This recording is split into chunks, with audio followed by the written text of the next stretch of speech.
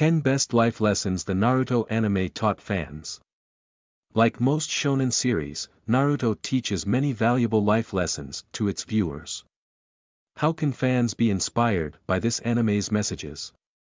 As a long-running and classic shonen series, the Naruto franchise is packed with life lessons, inspiring quotes, relatable characters, and worldly themes from start to finish, greatly enriching a younger viewer's mind and challenge them to reflect on their own lives.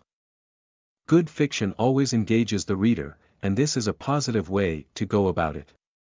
The story of Naruto Uzumaki began with hardship and suffering since Naruto himself was widely feared, mistrusted, and even hated as the living container of the nine-tailed fox.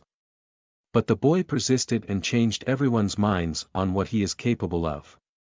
Naruto, and many of his friends and even enemies, all have a few great lessons to teach by word or by example. What might they be?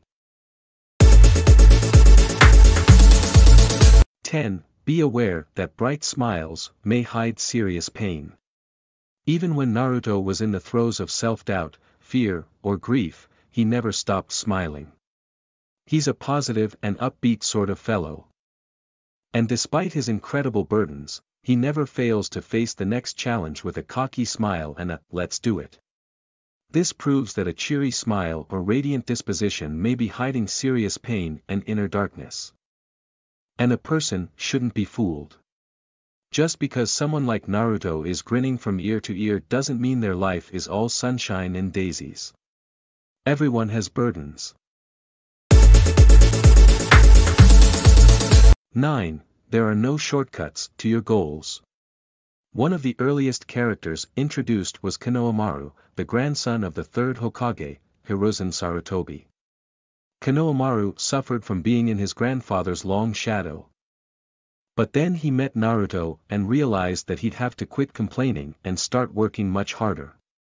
Naruto was starting from zero, just like Konohamaru, and the two boys soon became friendly rivals. Naruto explained that there are no shortcuts to glory and power, and Konohamaru took that to heart. He can't cheat his way to Hokage status, better roll up his sleeves and get to work. 8. No one's destiny is set.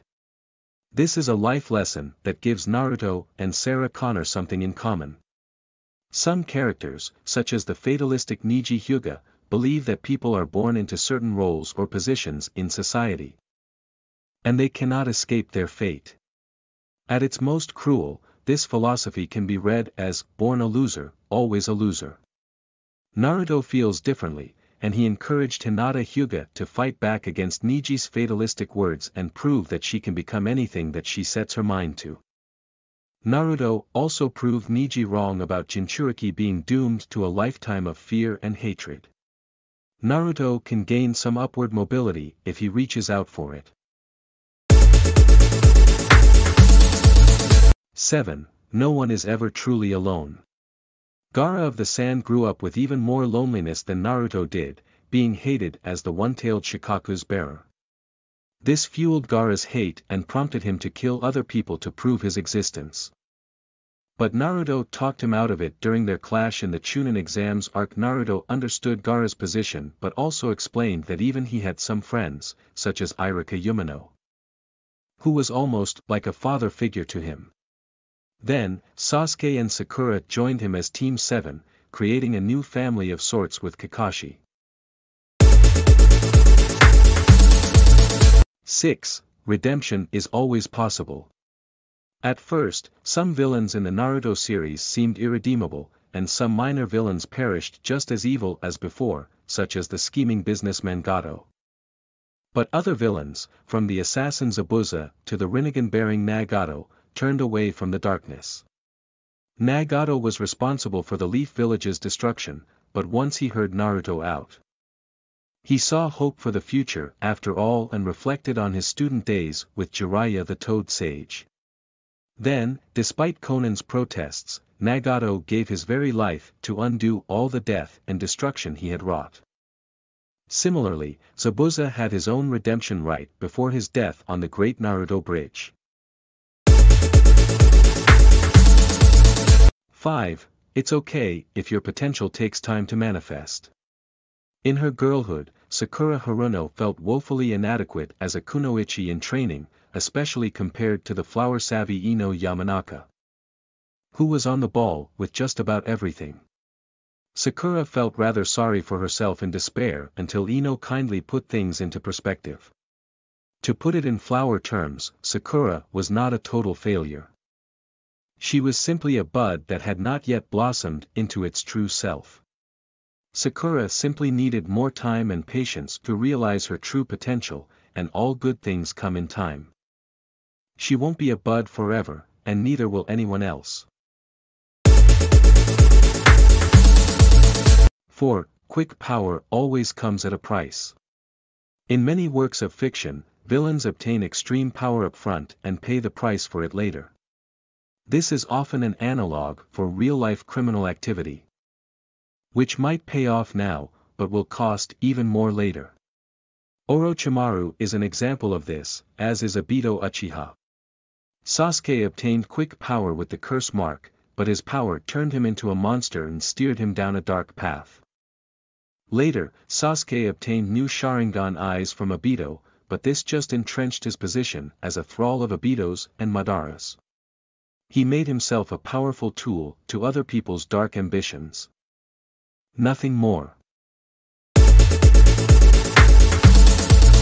3. Don't get stuck in the past.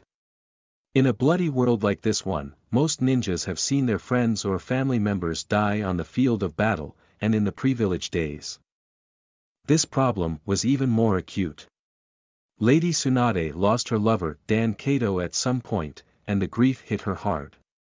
Tsunade practically withdrew from the world of ninjas, weighed down by her bittersweet memories of Dan. But this held her back from her potential, and one Tsunade processed her grief. She assumed the mantle of fifth Hokage, striding into a future that Dan would be proud of. 2. Personal loyalty means everything. Ninjas are expected to be most loyal to their village and their mission, willingly abandoning their comrades if the situation calls for it. But Kakashi Hatake feels differently, and he often repeated Obito's line that ninjas who abandon the mission are trash, but those who abandon their friends are even worse. Of course, this doesn't defend sticking to a dysfunctional or unhealthy relationship for the sake of it.